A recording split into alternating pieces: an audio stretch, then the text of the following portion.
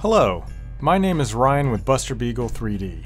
Today I'm going to show you how to make your own 3D printed drum sander for detailing and cleaning 3D printed parts.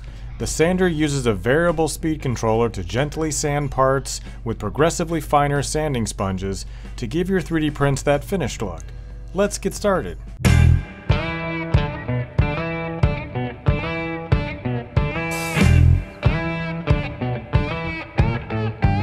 The first thing you're going to want to do is head over to Thingiverse and download the STL files I'll be using. The files have built-in supports, so you can just print them as they are with no extra supports required.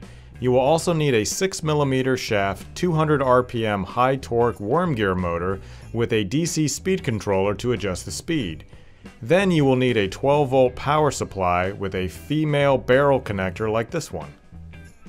For the frame, you will only need one 608 bearing that will be pressed into the opposite side of the motor. Be sure to press this in last. It will make it easier to attach the sanding drum if you save it for last. For the sanding drum, you will need a 6mm shaft aluminum hub mount. You will also need to pick up a 3M sanding sponge variety pack in 4 different grits from fine to microfine, which is about 400 to 1500 roughly. You can also pick up some of these Tamiya sponges instead, as they are the same size, thickness, and grit as the 3M ones. It really just depends on what is more readily available to you. Lastly, you will need some SuperGlue, M3 bolts, and some wires. Now on to assembly. The first thing you want to do is cut out the built-in supports that were added to the frame. If you printed this at 0.3, you will have a single layer to remove. Just cut it out of the section holding the motor and the hole for the speed controller.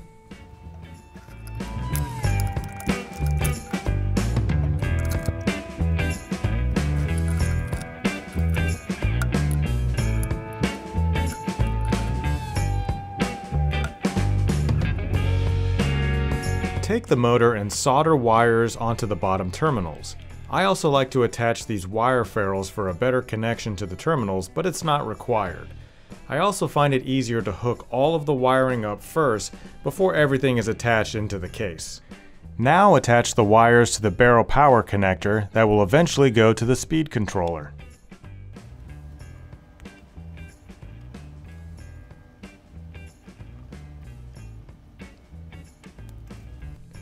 I then attach the wires from the motor to the first 2 terminals on the left side of the speed controller. First the negative on the left, and then the positive to the right of that. You should be able to tell which terminal is positive on the motor by the red dot on the bottom next to the positive tab. Then the positive power goes to the 3rd terminal, and then the negative power on the far right in the 4th terminal. If you are unsure about any of these connections, you can flip over the speed controller and you should see the terminals listed there. I've also added a PDF on Thingiverse that shows all of the connections. After everything is hooked up, you can install the motor, speed controller, and power barrel onto the case. The motor screws in with 4 M3 bolts from the outside. The speed controller attaches using 2 M3 bolts on the inside. You first need to remove the knob on top and place it through the hole in the case. Now the power barrel pushes through the square opening on the bottom. You might also want to secure this with hot glue to keep it in place.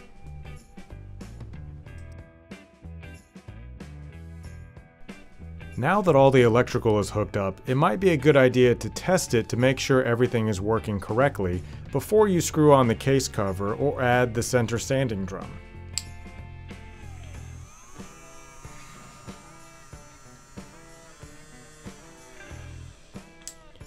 Looks like everything is working. Let's move on to the center sanding drum. Before we assemble that, we want to make the sanding rings that are going to be placed on the shaft. You want to take the sanding sponges and cut them the long way. These sponges are 114mm wide by 140mm long, so we want to cut them so they are 40mm by 140mm. Then take some SuperGlue and place it on the short side to make a ring. Try to cover the whole end with SuperGlue, but try not to get any on the top sanding surface if you can help it. Do the same thing for all 4 different grits. Now take the smaller section of the center shaft and remove the built-in support under the holes in the center.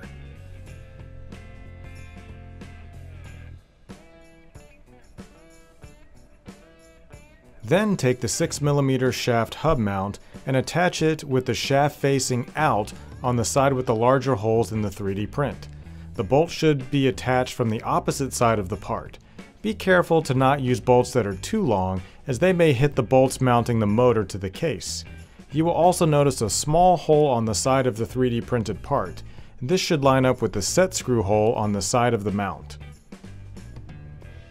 Once the hub motor is attached, we can connect the smaller section of the shaft to the larger one with 3 bolts through the large hole seen here. It might be easier to attach the 2 sides with something like a 1/8 wood screw, but you can use your M3s as well. With the shaft complete, we can now slide the sanding rings onto the shaft in order by grit. If you have the Tamiya sanding sponges, that's really easy. You just have to look at the numbers on the back. If you have the 3M sponges, the order goes from low to high, fine, superfine, ultrafine, and lastly microfine being the highest.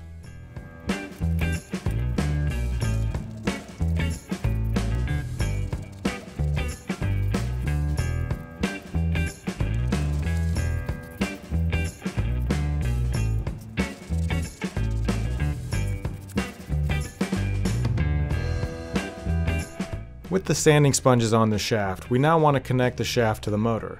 Place the hub mount on the motor shaft and tighten it down with the set screws on the center of the shaft and the one through the hole on the side of the 3D printed part. Again, make sure there is clearance between the bolts holding the mount and on the bolts attaching to the motor to the case. With everything else attached, we can now add the 608 bearing to the hole in the end and line up the shaft with it. Now you can start sanding using the lowest grit first and working your way up to the highest grits for a smoother and more finished parts.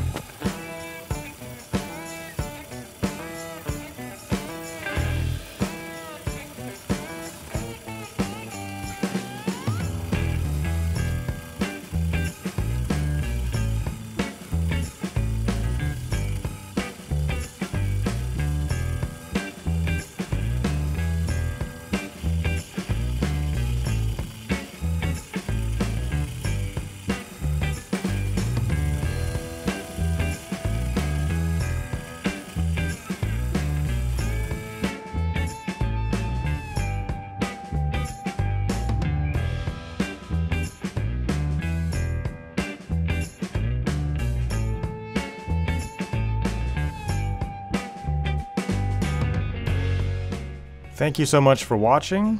I would love to see in the comments if you created one, and I hope you guys enjoyed this.